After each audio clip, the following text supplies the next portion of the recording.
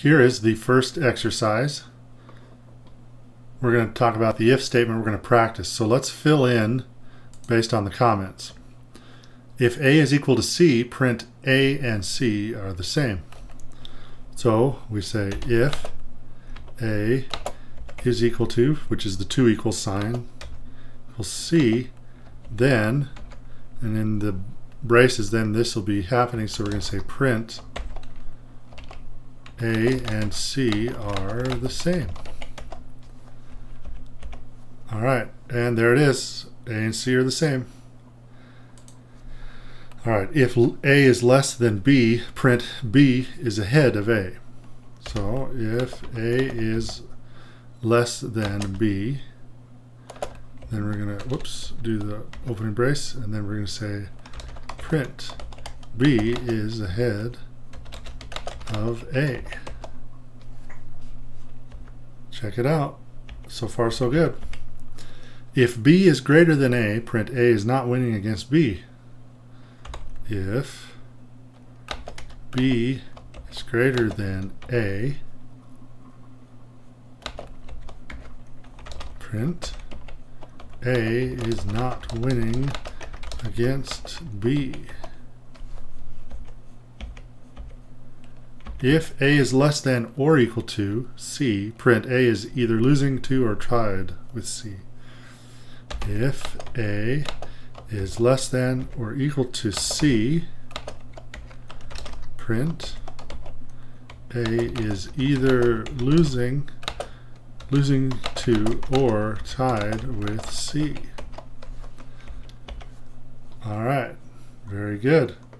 Now let's add code after each comment above, and then remember the rule about the hungry mouth. Yep, we already figured that out. Very good. Good job. Let's go to the next exercise. So you remember that else has code that runs if the first statement is not true.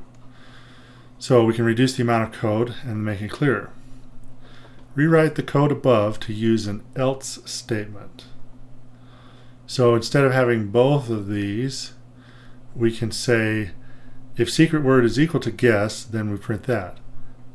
Else, and if I delete that, I'm going to select it, and then I'm going to press backspace and backspace again. Now if I type else, now it's in one line. We say if secret word is equal to guess, print that, else print your guess is wrong.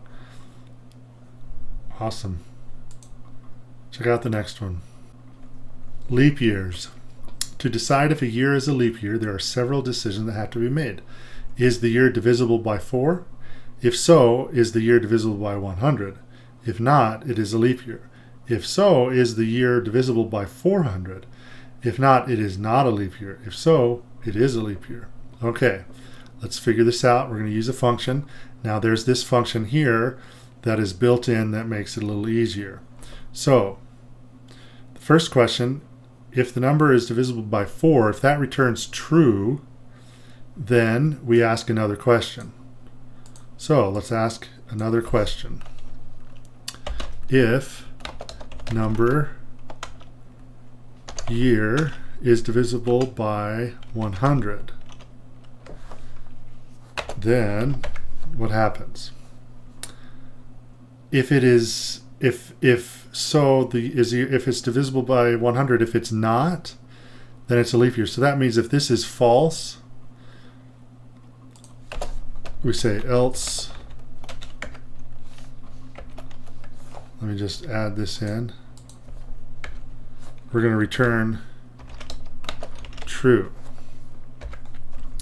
Let me delete this so that it doesn't get in the way. We're just cleaning it up a little bit.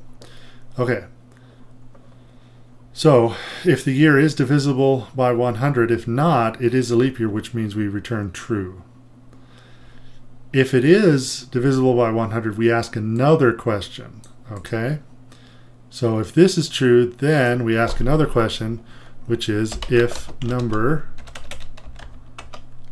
year is divisible by 400. Now, inside here, if it is not a leap year. If so, it is a leap year. So here, This returns true if it is divisible by 400, else return false. Okay, there we go. Now let's check this out. So is 2000 a leap year? True. 1900? False. How about 2012? True. And 2017? False. Awesome. Very good. Be sure to subscribe and look for the next video.